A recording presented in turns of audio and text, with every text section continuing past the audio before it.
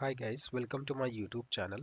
In today's video, we will learn how to delete a folder in Power Automate Desktop. So please watch this video till the end so that you can understand it completely.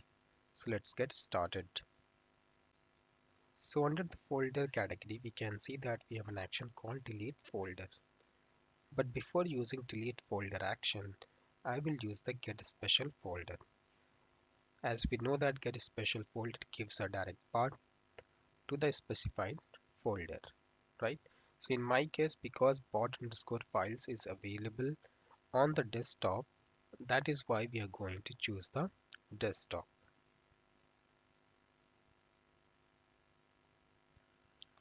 The path of the path will be stored in the special folder path variable, and then I will click on save.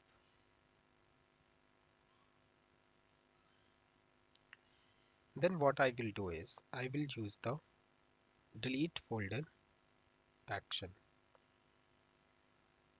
and here we can choose the variable special folder path, which is giving me a direct path till the desktop, and then I will specify the folder which is bot underscore files, and then I have a folder which is named as folder underscore 1. I will click on save.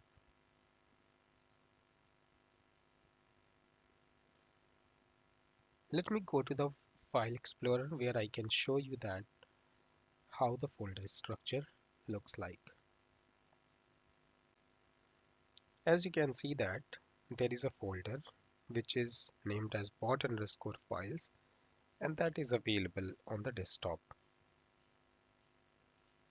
And then we have two folders inside it, which is named as folder underscore 1 and folder underscore 2, right?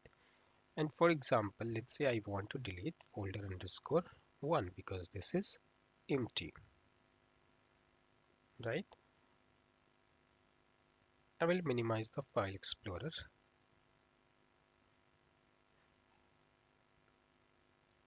and let's say I want to delete this folder.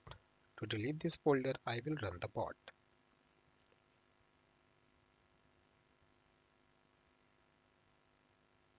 Bot execution is completed.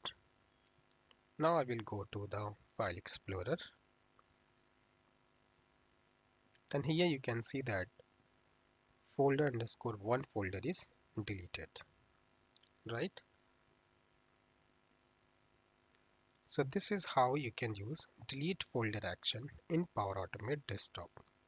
So if you like this video, please click on the like button and please subscribe my YouTube channel. And if you have any question, please post it in the comment section. Thank you for watching. Have a great day.